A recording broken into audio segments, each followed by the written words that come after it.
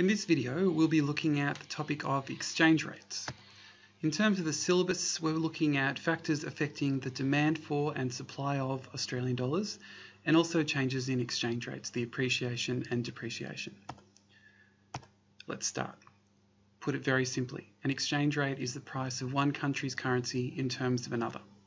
For example, one Aussie dollar will buy 77 US cents.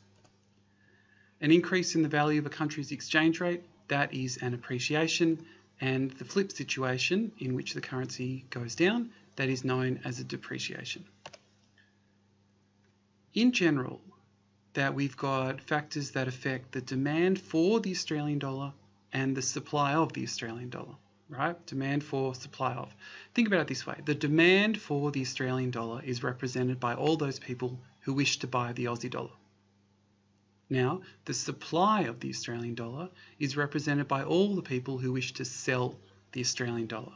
So, demand for Australian dollar, people want to buy it. Supply of Australian dollars, people who want to sell it. Think about it this way. If I want to invest in Australia, I need to buy Australian dollars and sell my foreign currency, which will increase demand for Australian dollars. If I want to save in Australia as a foreigner, I would need to buy Australian dollars and sell my foreign currency, which would increase the demand for the Australian dollar. If I wanted to buy Australia's exports, well, foreigners would need to buy Australian dollars and sell their foreign currency, which would increase in demand for Australian dollars. So the demand for Australian dollars is represented by all the people who wish to buy Australian dollars. Let's think about the supply side. If it is more attractive to invest overseas compared to Australia, well then investors will sell their Australian dollars and buy foreign currency to invest elsewhere. If investors sell Australian dollars, well, that will increase the supply of Australian dollars. If it is more attractive to save overseas compared to Australia, so if there are high interest rates overseas than there are in Australia, well then savers will sell their Australian dollar and buy foreign currency to save elsewhere, which will increase the supply of Australian dollars.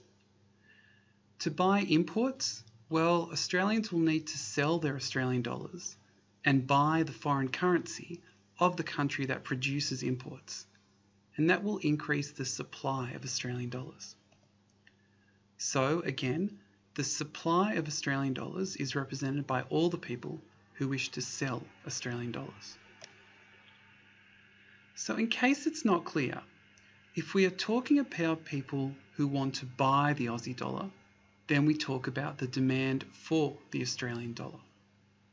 If we are talking about people who want to sell the Australian dollar, then we are talking about the supply of the Australian dollar. Let's try some examples. So what will happen is I'll take you through the first example, then pause the video, complete the rest of them, and then we'll go through them in the next video. Alright, the first event. There is increased demand for Australia's exports. Okay, if there is increased demand for Australia's exports, well then people will want to buy more Australian exports. To buy Australian exports, people will need Australian dollars. So if there is increased demand for Australia's exports, there will be increased demand for Australian dollars, which will lead to a currency appreciation. So let's go through the second one just while we're here, and then you can do the rest yourselves. So speculators who own Australian dollars already expect the Australian dollar will go up even more. Okay, so if they expect the Australian dollar will go up, well, they will want to buy more Australian dollars, so that will be an increase in demand. So buy Australian dollars, increased demand for Australian dollars will lead to an appreciation in the currency. Okay, so from here, complete the rest of the examples and we'll go through them in the next video.